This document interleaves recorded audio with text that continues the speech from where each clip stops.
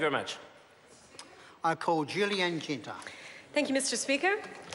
As the previous speaker, Andrew Bailey, pointed out, some of the opposition parties, including Labor and the Green Party, are supporting this bill. And that's because it's relatively uncontroversial. I do think the officials did good work, but the changes that it makes are not fundamentally going to change New Zealand for the better. And I think that's the story of this national government, is ultimately they don't have the courage to take on the big issues that we're facing in the 21st century. They're not doing anything about climate change. They're not doing anything about reducing growing inequality in New Zealand. They're not doing anything to tackle the housing crisis. Now, in this bill, there's a tiny bit that's related to the Bright Line test, which is National's too little too late measure, a very mini capital gains tax, which they've tried to use to curb the out-of-control house price inflation in Auckland. But of course, there's huge problems with the Bright Line test bill. This bill implements the residential land withholding tax, which is a method of collection for anyone who has little or no connection to New Zealand, who buys or sells property within 2 years and therefore has to pay the tax on any profits they made.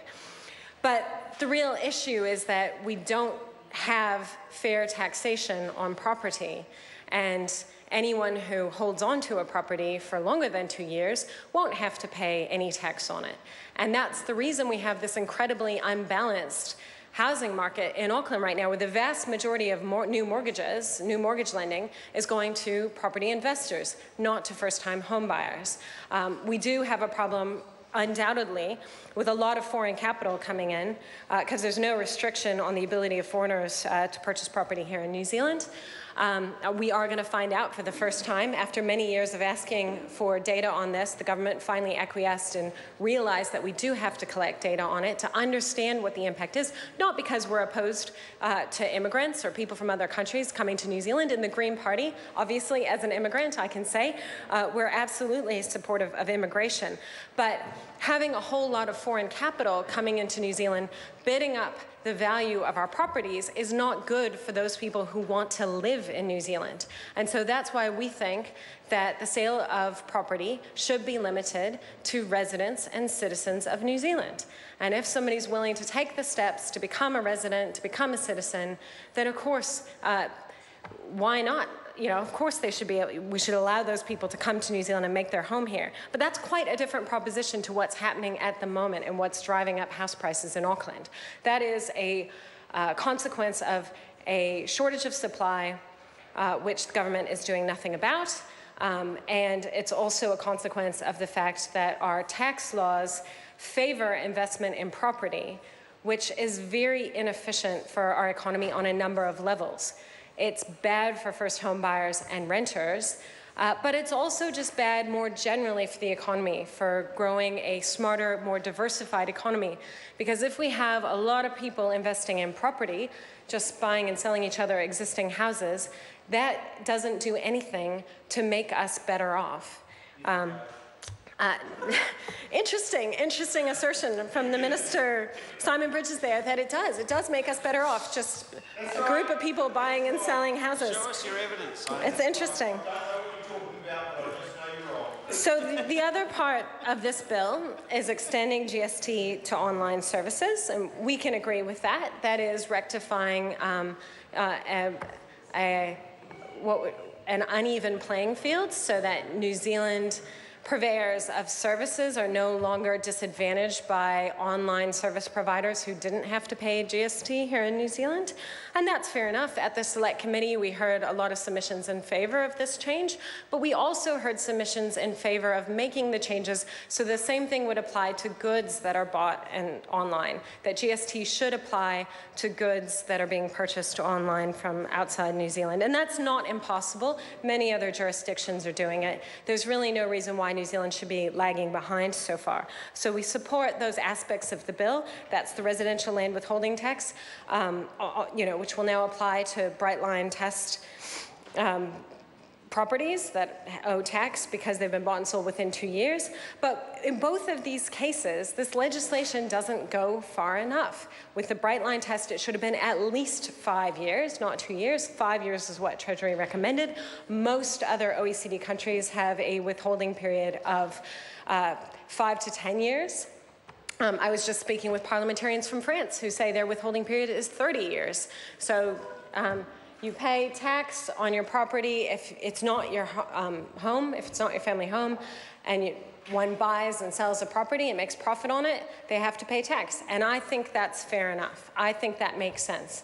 But unfortunately, this national government hasn't shown us the leadership and courage to do what's right in this situation. The final aspect of this bill is enabling information sharing with Australia on student loans. And the previous speaker, Andrew Bailey, also spoke about this. Now, what effectively the government is doing here is taking steps to make it easier to track down people who have student loans who are living overseas who might owe us money. And look, fair enough, people took out a loan, they made a commitment to pay it back. The Green Party disagrees with the student loan scheme. I mean, we think it probably makes a lot more sense to invest in education, to have a knowledge-based economy, not to load up students with a lot of debt, which will make it much more difficult for them to be entrepreneurs, to start up businesses, to take risks when they finish their education with this big debt hanging over their head. And incredibly difficult for them to buy a house as well, particularly if they live in Auckland. This younger generation is seriously disadvantaged compared to previous generations who didn't have student loans and didn't have out-of-control house prices. But we could understand, and we don't support the student loan scheme such as it is, but we could understand and accept this particular change, which was enabling information sharing. But I would also say that the government needs to apply this principle much more widely.